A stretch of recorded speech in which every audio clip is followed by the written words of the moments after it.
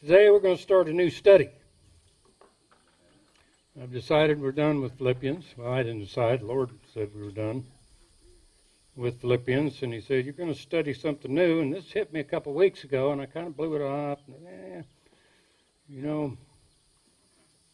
Been over it a few times, and it's part of some series that I teach repetitively. But the Lord said, no, I want you to share it on Sunday. And so it's really, to give you the right context for it, it's really a ministry training class. Okay, and the Lord has given me that kind of a ministry ever since I've been in the ministry, recognized as a minister. I've always had training opportunities. In fact, Alpha Ministries, the primary mission for Alpha Ministries is training folks. Much like this is why Alex fits so well with us, much like this intentional Christianity, to practice what you preach. To practice what the Scriptures tell us on a daily basis, to live it out. And I've always spent my majority of my time and energies on developing training materials and training folks, various groups, one way or another. In fact, the Church in the Woods kind of blossomed out of that training mission back in 2001 when we first got here. We began to meet on Sundays, a small little group, and it grew into what you all know today as Church in the Woods. And so I maintained that training mission. So I thought, this would really be an appropriate time for the study in the Church of the Woods. Sunday morning, the last ministry training class that Jesus gave His disciples on the night before He was crucified, before He was tacked to that cross, before He was raised from the dead, before He ascended back to the Father. He spent a little time with His disciples in the upper room, observing the Jewish Passover meal. And during that time, He began an instruction. It's referred to by Bible scholars as the, quote, upper room discourse, which just simply means the words Jesus spoke to His disciples while they were in that upper room after they completed the Passover meal. And it extends, at the end of chapter 14, it doesn't quit there, it extends on to the words He spoke to them while they left that upper room, walked through the eastern gate of Jerusalem, down the hill, across the brook Kidron, and into the Garden of Gethsemane. So He was instructing them all along, as He did for the previous 3.5 years. This class, however, is perhaps the most important. There are other classes He gave them. He gave, for instance, the Sermon on the Mount. It wasn't just to His disciples, it was to everybody. He also gave them, just a week or so before this, another class, what we would call a class on prophecy, in Matthew 24 and 25, when He talks about the signs of His coming. But this class in particular is a close, intimate class with 12 of His disciples whom He had chosen to be special messengers or apostles. He had a job for them to do. He intended for them to do that job after He left. He Himself, as we'll see here in a moment, knew what was coming down. He knew what was happening. In fact, the very first thing we're introduced to in John chapter 13, which is, by the way, where this discourse begins, in John's Gospel, chapter 13, he says, now before the feast of the Passover, when Jesus knew that His hour was come. Now that's kind of important to understand from John's point of view, who wrote this Gospel. Frequently, throughout the earlier chapters of this Gospel, John would make note that Jesus' hour had not yet come. For instance, when he turned the water into wine at the wedding feast of Cana, at the request of his mom. She was wanting, of course, him to demonstrate the fact that he was, in fact, the Son of God. And she would want some public recognition for all the shame she'd had to bear since she had this child out of wedlock, essentially, legally. And she was wanting to be vindicated by that miracle. But Jesus, in answer to her, did the miracle. He provided. He turned 40 gallons of water into wine. He did the miracle.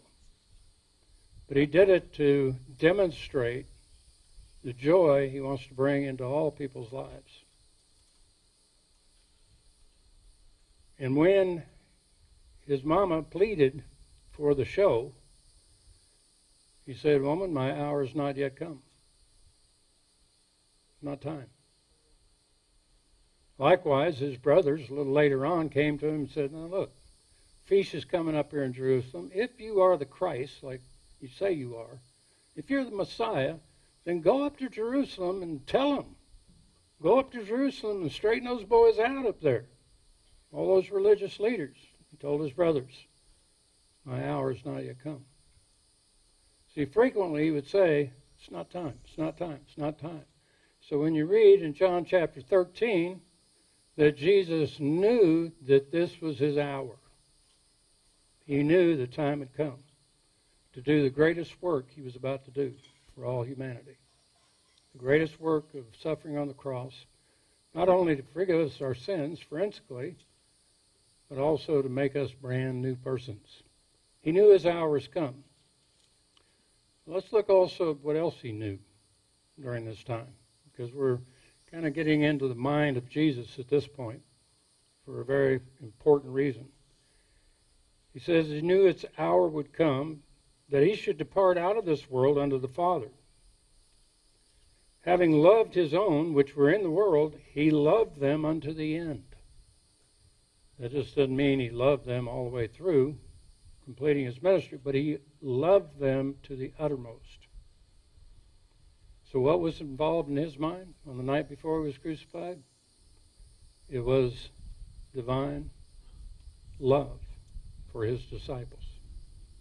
He wasn't worried for himself. He knew where he came from, he goes on to say, and he knew where he was going.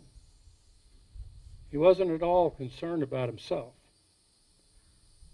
But his love made him concerned about those 12 men that he had chosen and named apostles. That he was going to leave here to do a work for him as his ambassadors. And supper being ended, that is the Passover meal that they shared in the upper room, the Jewish feast of Passover being ended, the devil having now put into the heart of Judas Iscariot, Simon's son, to betray him. See, Jesus knew that as well. He knew that Judas was going to betray him. And we're going to deal with Judas specifically as part of our study here a little later. Jesus, knowing that the Father had given all things into his hands, and that he was come from God and went to God. Let me give you just a little practical insight into that knowledge that Jesus had. It's the same kind of knowledge we talk about all the time when we say we need to know who we are in Christ. We need to know what God has done for us in Christ we couldn't do for ourselves, so that we can know, beyond a shadow of a doubt, that we are secure in the Father's love. Jesus knew he came from the Father. He was going back to the Father. You can't get any more secure than that. And we need to know who we are in Christ, what God has done for us in Christ, so that we can have this sense of significance as a person. This sense of importance, of meaning and purpose in our life, adequacy. Jesus knew that the Father had given all things into his hands. He was in charge. Now, he demonstrated that on that very night a little later when the army, the temple guard, came with swords and spears and torches into the garden to arrest him. And he asked him, "Who are you looking for?" They said, "Jesus of Nazareth." He simply said to them, "I am." And they all went backwards and fell down. Just declaring his identity as the Son of God was so powerful it knocked military men down to the ground. Jesus knew the Father had given all things in his hands. Now, when you know that you are secure in the Father's love, and you know that you are significant in his plan, the bottom line is you know you cannot lose. No way. No way can you possibly lose in this world, because your needs are met in him. This was the mindset of Jesus as he approached this last training class. This was in his mind. He knew he was okay. He knew he was going to be fine. He knew that what the Father had called him to do, even though it was going to involve agony and suffering, he knew that he was capable. Therefore, he was free to actually care about his disciples, to minister to them. I thought about this a lot. If I knew that tomorrow I was going to be tacked up on a cross, I would be looking for some place to go tonight, wouldn't you? Besides there. I mean, I'd be scrolling around trying to take care of myself. That wasn't what was in Jesus' mind. His mind was absolute confidence. Confidence in the Father's love for him and the fact that the Father had given him all power into his hands to do this job. Now, with that in mind, Jesus did something very strange. I mean, exceptionally strange. He, being the Son of God, as Peter had declared earlier in their little retreat up at Caesarea Philippi, "Thou art the Christ, the Messiah, the Son of the living God." He did something that really shook these guys up. Because these disciples, these 12 men that Jesus had called out, and named them apostles, appointed them as special messengers for Christ, these men were just like us. They weren't any different than we are. They weren't special in the sense, that's why Jesus called them out, because he knew they were special people. They were just ordinary people like us. You see, God doesn't call and use special people. He doesn't call people that are qualified for the job. What he does instead is qualify the people he chooses. He makes them qualified. He gives them what they need to get the job done. He uses them. They're simply a channel of his power and his will. So Jesus has got these guys. They're all a lot like us. And they've been following him for about 3 years. The natural question comes to mind, why? Why would you follow this guy? Leave your family, leave your job, leave your homes, and follow this guy all over the countryside, wherever he went. Why would you do that? Well, they did believe. They believed he was a king. He was the king, the Messiah, the king of Israel.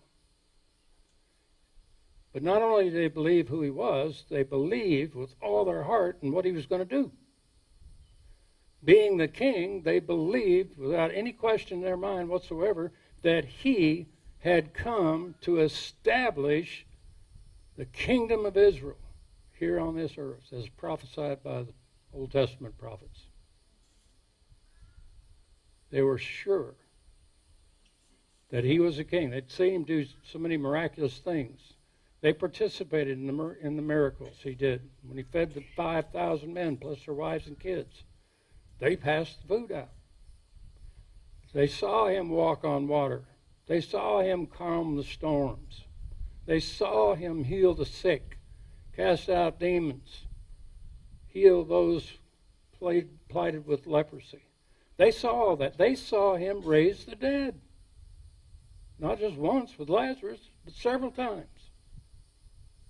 They knew he was the king, and they knew he had the power to establish his kingdom right now. They knew he had the power to throw off the Roman government and establish the kingdom of Israel according to the prophecies of the Old Testament.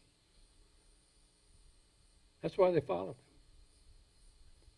Because when he established his kingdom, they were going to be tight with him. They were going to be in the inner circle. So when he established his kingdom and was recognized by the whole world as the king, guess what that would make them? Guess what that'd do for them? They'd be right there next to him. So why were they really following him? They were following him to be rich and famous, just like we would. They were following him to get all the goods that they thought they needed to be okay. Because, I mean, he could do it, and they knew it. They actually, at this point in time, now this has been going on all throughout, but it really came to a head on this night. They were actually fighting with each other, arguing with each other, trashing each other, throwing each other on the bus to prove one thing. Which one of us is the greatest in the kingdom? Which one of us is going to have the most money, the most power, the most glory, the most fame when the kingdom comes? And they were vying and jockeying for that supreme place. Now, they're not unlike us. They have the same needs we have. And they've been conditioned and trained, just like all of us, to depend on everything and everyone except God and who he's made us to be to satisfy our needs on a personal as well as a physical level. So these guys weren't any more qualified than we are to do the work Jesus had established for them. And as I said a moment ago, God doesn't choose the qualified, he qualifies the chosen. And so Jesus is beginning to do that right now. That's the whole context of this last ministry training class.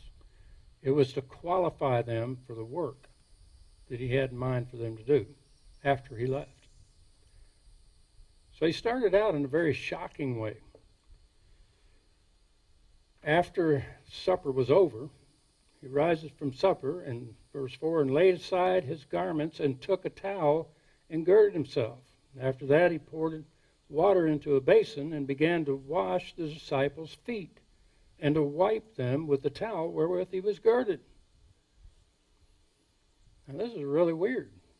I mean, this shocked those guys. What are you doing? You're the king. You're the master. You're the Lord. What are you doing acting like a common house slave? What are you doing kneeling down and washing everybody's feet? Kings don't do that. They have other people that do that stuff. That's not the job of a king. A king rules. What are you doing, Jesus? He didn't understand at first. He was giving them actually an object lesson, a very important object lesson that serves as the overall context for this class. He was showing them what their life was going to be about. Now, as he began to wash their feet, he came to Peter. Of course, I like Peter. He's one of my favorite apostles because he had a big mouth. There's a guy, I won't mention his name, among us that I'll just use his initials, John Hales. It has a big mouth. That's what he gets for not being here. It reminds me so much of Peter. And that mouth was running before his brain was engaged. All the time. I call him Brother Mouth. And Peter, when he saw what Jesus was doing, when he saw him lay aside his outer garments and wrap himself with a towel and look like a common house slave, and then fill that basin with water and kneel down and begin to wash the disciples' feet, he said, oh, wait a minute. This ain't happening. This can't be happening. In Peter's mind, Jesus wasn't acting like a king. He was acting like a slave. And that didn't fit with what Peter had in mind for Jesus and for himself. Because if Jesus was his Lord and he was a slave, what would that make Peter? Lower than a whale's belly, right? So Peter's pride bowed up. When Jesus came to him, Peter said, oh, no. You never wash my feet. And I like the way he put, you shall never wash my feet, like he knew something. Listen to those superlatives. You always, you never, right? You never wash my feet. Jesus looked at him and warned him. He said, look, Peter, I understand. You don't know what I'm doing now, but soon you'll know. You'll know about it. So chill out. Well, that wasn't enough for Peter. And so Peter said unto him, you'll never wash my feet. Jesus had to get a little more harsh with him. And he told him point blank a truth that all of us need to take to heart about his ministry to us. He told Peter, if I don't wash your feet, you don't have anything to do with me at all. You don't have any part of my plan, my kingdom, or anything. You have nothing to do with me if I don't wash your feet. Now, that shocked Peter. Knocked his pride down a notch or two, but he recovered. And so he responded to Jesus, okay, I'll play your game. But don't just wash my feet, wash my hands and my head. Also, do me better than everybody. So I can be the greatest in the kingdom in whatever funny thing you're doing. Then Jesus explained to him, he said, Peter, those who are washed, literally that word in the Greek means those who are bathed, those who've had a bath. They don't need to be bathed again. All they need is their feet washed off. And here he's talking about the common practice of those days. People didn't have bathrooms in their houses. And so if you wanted to take a bath, you go to the central bathhouse in the city or village. And there you take a bath and get squeaky clean. But when you're walking home, your feet get dirty. And the first thing the house slave did when you walked in the house was to wash your dirty feet off. And you'd be all clean. So when Jesus said, you all are clean. You've been bathed already. But what I need to do is just wash your feet off. They began to wonder, what's he talking about here? They began to realize he's using a metaphor here. Washing their feet to explain something else. And then Jesus made this one term, we'll come back to later in our study and talk this one statement. He said, he that is washed or bathed doesn't need to be washed except for his feet. And you are all clean, he said, but not all. What? You're all clean, but not all. Now, at first I thought, you're all clean, but you still got dirty feet. I don't think that's what he was talking about. As John explains in the next verse, he says, for he knew who should betray him. Therefore, said he, you are not all clean. You've not all been bathed. What he was saying, as we'll see a little later in our study, perhaps next week, what he was really saying was the beginning of his work with Judas, whom we already know he knew Judas was going to betray him. And so he gave special attention to Judas that night, beginning here with foot washing. See, I think he had dealt with Peter, washed his feet, and he moved next to Judas. He began to wash Judas' feet when he said, "You're all clean." And he looked at Judas in the eye and said, "But not all." In other words, he told Judas, "I know what you need. I know you're not with me. I know you don't believe who I am and what I'm doing. I already know that." And we'll come back to that a little later. So after he'd washed all their feet, he got up, put on his garments, sat down and said, "Did you all get the point? Do you understand what I've just done? Do you understand what I've just revealed to you? If I, your Lord and Master, your King, have washed your feet, so also ought you to wash one another's feet." In one of those verily, verilies, truly, truly statements.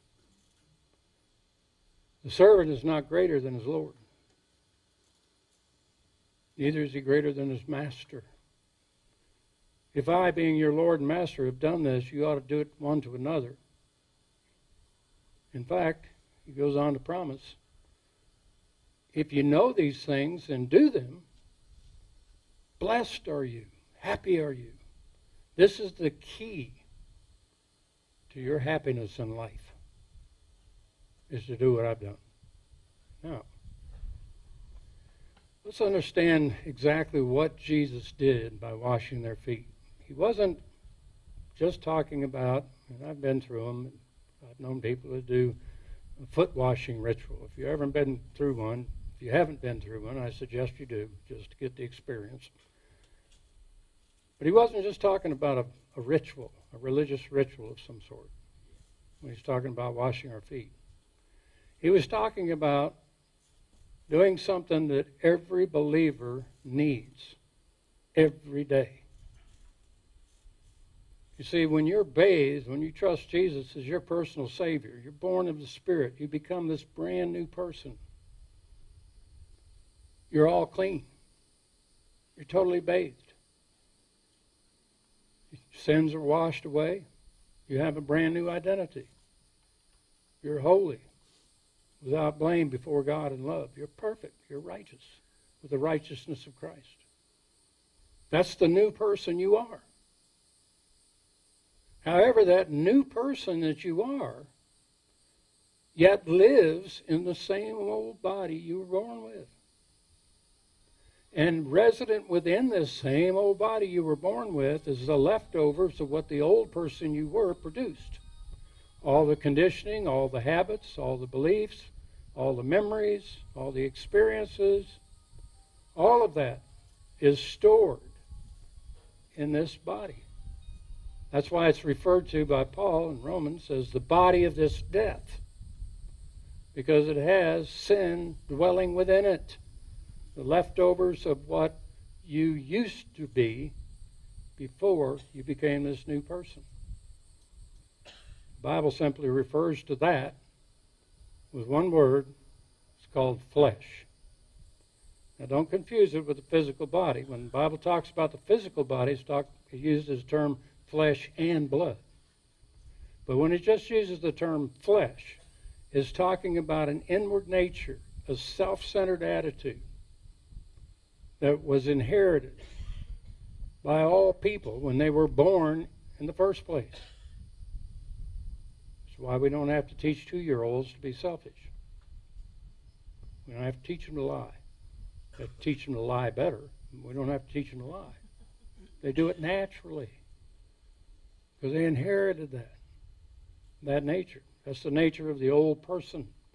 That's why Jesus, when he looked at Nicodemus, and that's all he saw, was said, "Man, you got to be born again. You were born once totally dysfunctional, a self-centered idiot. Now you need to be born again, born of the Spirit."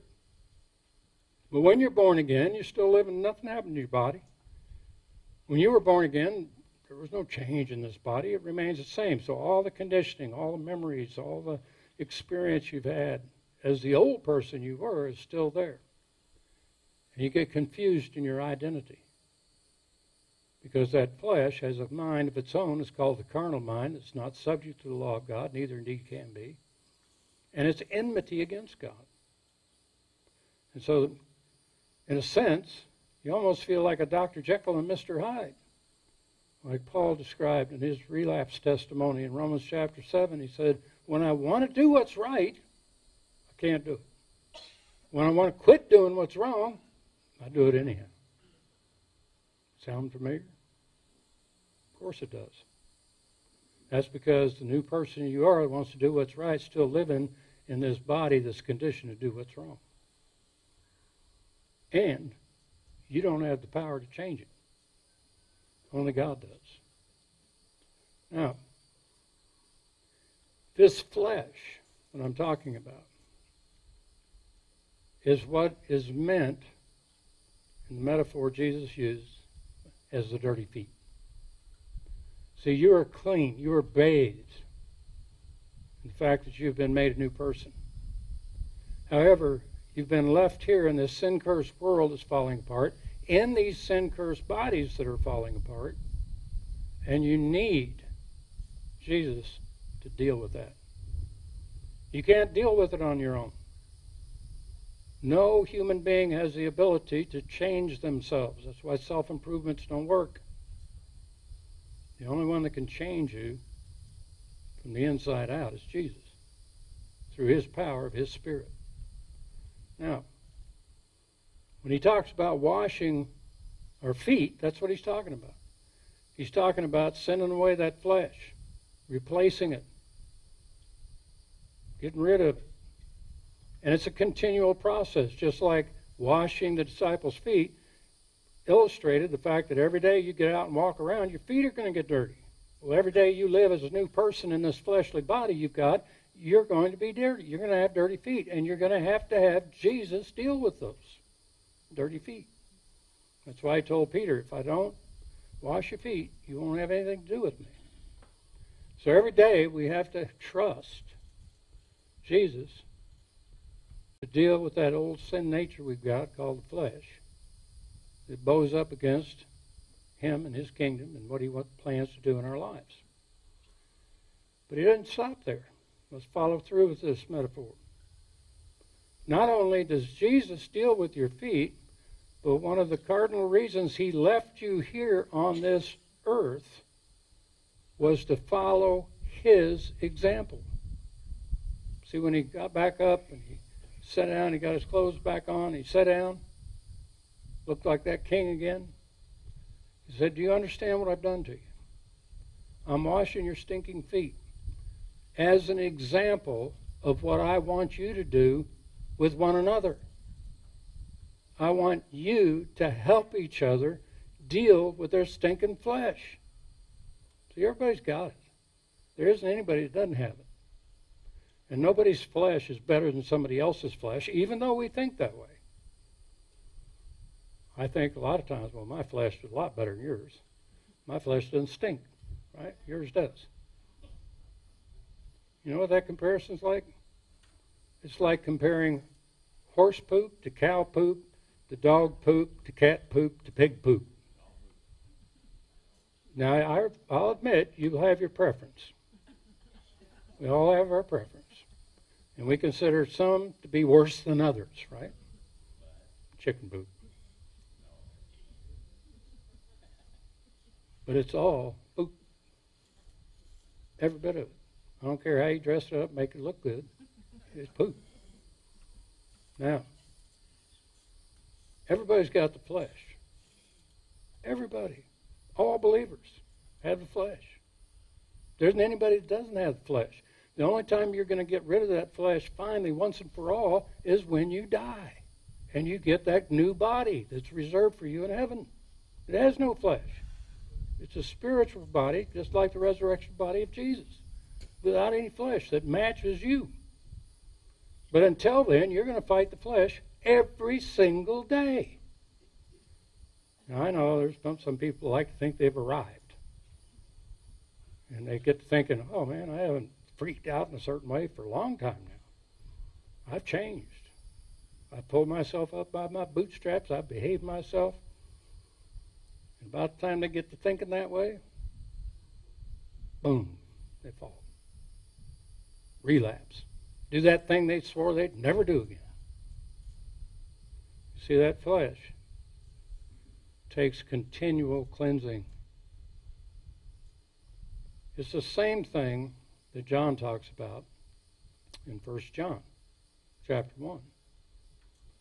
When he says, if we walk in the light as he is in the light, we have fellowship one with another, that's with God, and the blood of Jesus Christ, his sacrifice for sin, keeps on cleansing us from all sin. It keeps on. You don't get a once and for all deal. It keeps on cleansing us from all sin. It's continuous, present tense. And he warns in that passage that if we say we have no sin, we don't have dirty feet. Not me, I don't have flesh. We deceive ourselves. And notice he doesn't say we deceive anybody else, because everybody else can see right through your religious facade and knows better. But we deceive ourselves into thinking, I got no sin, I got no problem in my life. And the truth's not in us. But if we will confess our sin, if we'll agree with God concerning that nasty flesh we've got, and our inability to overcome it, if we'll agree with him, he is faithful. Meaning every time. Every time you go to him. And he's just. He's fair. Why? Because he already paid the price for it. To send it away. That's what forgiveness means. It means be sent away. So what does God do? He sends away all that fleshly motivation, fear, guilt, and pride. Sends it away. He sends away all that trashy behavior. Sends it away. Changes you. Changes your emotions. Changes your feelings. Changes your thoughts. Changes you from the inside out to look like Christ. So that you can be like Christ. He does that continuously through his Spirit living in us. Our job? Agree with him that we need it. His job? Get rid of it. And when he does, he replaces that fear, guilt, and pride with love, joy, and peace. He replaces all that selfish, self-centered behavior with long-suffering, gentleness, and goodness. He replaces all our spiritual doubts and confusion with faith, meekness, and self-control. See, the fruit of the Spirit is replacing that fleshly character. How often? Every day. As long as you're walking in this world, you're going to get dirty feet. They're going to have to be taken care of. But it's not just you. Everybody else around you is going to have the dirty feet. So Jesus said, now listen, I've given you an example. Here's what I want you to do. I want you to wash one another's feet just like I've done for you. How in the world are we going to wash one another's feet? What's he talking about here? Well, with regards to the flesh, we wash one another's feet, first of all, by refusing to identify them with their flesh. That's what Paul did in 2 Corinthians 5. He said, from now on, I will recognize no one, no human being, after the flesh. What do you mean by that? I won't look at you and see your natural identity. I'll see the new person God has made you to be. My exercise of faith will line up with how God sees you as his beloved child in whom he's well pleased, no matter what your stinking flesh has done. I'm going to see you as a new person. When I do, I can recognize that, yeah, you're a new person, and yes, you have filthy feet, dirty feet. and you need help. You need those feet washed off. You need to be directed to the Lord to have Him wash your feet off. And that's our job. To encourage one another. Not to condemn one another. You see, a lot of people think, especially lately in modern Christianity, a lot of people think that it's the job of the church or the religious people to run around and point out the fact that people have dirty feet and condemn them. Your job is not to condemn people who have dirty feet. By the way, your feet are just as dirty. Your job is not to condemn them. Your job is to confront them with the idea of restoring them. Your job to believe that's not who you are. When you start believing the truth of the gospel as it applies to other people, you begin the process of washing their feet. And as the Spirit works in you, leads you, you're going to do one of two things with it. You're either going to join God in forgiving them of their dirty feet and let them go, which most of the time that's what He's going to tell you to do. You're going to spot somebody with dirty feet and He's going to say, forgive them and go about your business. Or number two, on occasion, there'll be a handful of folks, and only a handful of folks, usually not more than 2 or 3, that you'll see their dirty feet, and God will say, I want you to wash their feet with me. I want you to take the time and energy to confront them about their dirty feet without condemning them. I want you to take the time, energy, and effort to actually tell them and warn them about those dirty feet with the goal in mind of restoring them and washing those feet. And then He'll further lead you. Now, when they receive you, I want you to comfort them, because they're going to be emotionally upset and distraught when they cop to their dirty feet. I want you to comfort them. And you comfort them with the same comfort you got when you had dirty feet. Probably in the same way. Don't worry about it. God can take care of this. And finally, I want you to support them. They're weak in the faith. I want you to hold them up. I know they have a terrible time believing they're worthy. I know they have a terrible time believing they're not their dirty feet. But I want you to believe it for them and share it with them. You see, then you enter into the process of washing one another's feet. You actually care about them, recognizing the new person they are. One simple little phrase covers all of that. It's called loving others like Christ. We call it the critical event, because that's why we're here.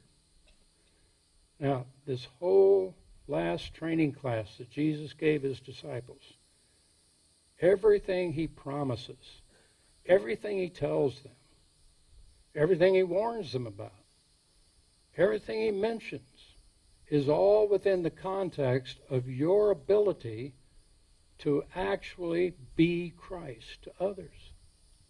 That's what He's prepared you for. That's why you're still here. That is your purpose in life. You're not here to be all fat, dumb, and happy and go on vacation and have a good time. You're here to be Christ to others. That's your high calling of God in Christ Jesus. And here's the good news. What He's called you to do, He'll qualify you to do.